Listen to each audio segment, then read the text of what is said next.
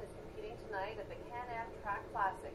He's hoping to prove to Athletics Canada that he is Olympic material. Arda Zakarian joins us live. Arda, you were watching him train today. How is our athlete doing? He was very calm and collected today. He's been training at the Olympic level since October, so today was just a regular day for him. He is suffering from an injury that he is recovering from, and he is going to make it today, and Athletics Canada, he's going to prove it to them that nothing can stop him. He's easygoing and loves to joke around, but when it comes to training, he puts on his game face. And tonight, Adjetey-Nelson is out to prove to Athletics Canada he's got what it takes.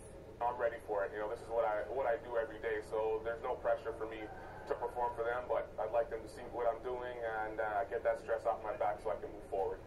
And he's hoping to move forward towards the Olympics in London 2012 as a decathlete. His hamstring and ankle injuries from last year are now healed, and he's ready to take on the competition.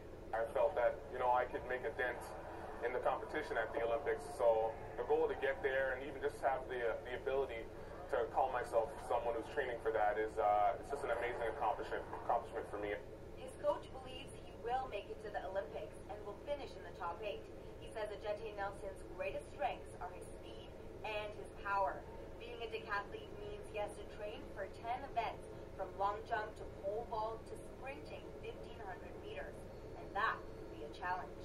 Just the connection of all the events and how they connect was difficult for me at first, and once I learned that, the flow of learning all the events and training for them became just a little bit more easier for me. Adjetey-Nelson is proud to be from Windsor, just like boxing world champion Mary Spencer, where Olympic dreams are becoming hopeful realities. Never think your community is that small where it can't happen here. You know, from Mary and myself, you know, we did it right here. So the talent is here, the coaching is here, and the support is here. So anything's possible if you really believe and people around you really believe. Susan, I just got word from Jamie's coach. He beat his personal goal for the 60-meter hurdles with 8.28 seconds. So congratulations to Jamie. And tomorrow he will be competing for the long jump at 2 p.m. at the St. Denis Centre. Okay, way to go, Arda. Way to go, Jamie.